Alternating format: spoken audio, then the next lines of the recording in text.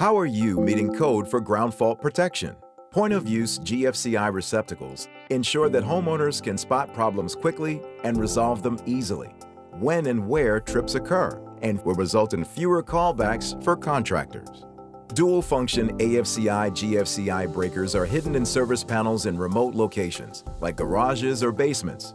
They're inconvenient and often difficult for homeowners to access, especially the elderly or those with disabilities. 86% of electrical contractors surveyed said GFCI receptacles installed in the living space are more accessible than dual-function AFCI GFCI breakers. AFCI GFCI breaker trips can easily go unnoticed.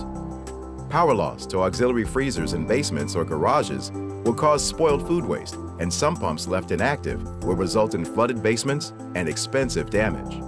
GFCI receptacles are a simpler solution. They have a trip indicator light that is easy to see and reset quickly with the push of a button.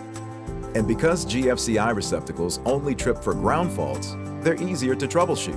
AFCI GFCI breakers trip for many reasons, including short circuits, overload, arc faults, and ground faults. They're also confusing and unfamiliar to many homeowners, making it even more challenging to restore power.